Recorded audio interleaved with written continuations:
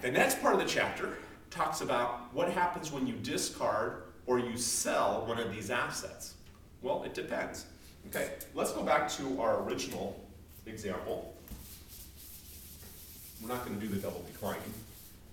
But let's say we've had this truck for a year, okay? It has a value of $65,000. We're using the straight line depreciation, which was $12,000 a year. So this gets us a value of $53,000.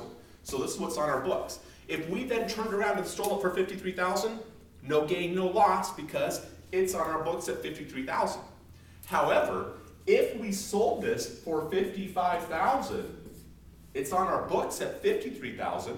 We sold it for $55,000. What do we have? We have a gain of $2,000. Okay? I think that's pretty straightforward.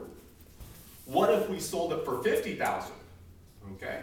If we sold it for $50,000, well, we've got a book value of $53,000. If we sold it for $50,000, we have a loss of $3,000. Okay?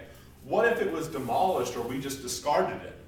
Well, if we just lost it, $53,000 loss because it's on our books at $53,000 and we've discarded it, then it's gone. And so we have to get this $53,000 off of our books, so we would have a loss. Okay? So that's what the next part of the chapter talks about. What happens when you discard assets? What happens when you sell assets? It's very straightforward, but you have to get the book value for the asset.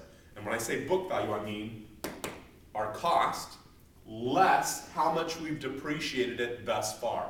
So that gets us, in this case, our book value, in my example, was after the first year. Okay, the next part of the chapter talks about natural resources. What happens if you have a diamond mine or a gold mine or ore or something like that? Well, it's an asset, and it's similar to a fixed asset. We are going to depreciate it, just like you did any other. Usually we use the straight line method or a units of production type method. The textbook goes over those examples, so make sure you look at that. But we don't call it depreciation. We call it depletion, but it's the same thing, okay? It's a form of depreciation, but we just use a different term. It's called depletion, okay? What about intangibles? Okay, that's what the next part of the chapter goes over. Copyrights, patents, trademarks, those are intangibles. They are assets. They have value. When you purchase a trademark or purchase a patent, they're usually very costly, or they can be very costly.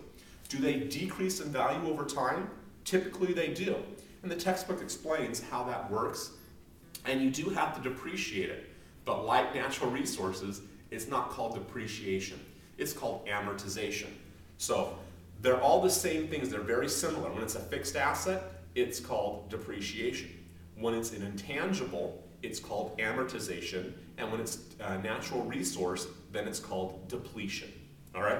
The chapter does a very good job of explaining those. You know, once you understand depreciation, those other two methods are pretty easy. Just read through them and make sure you understand them. You should be in good shape.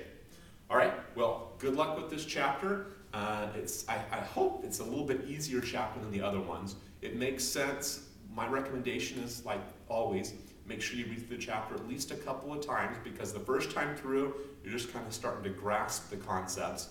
And that second time through, and sometimes even that third time through, really cement it in your brain. All right? Good luck with the chapter.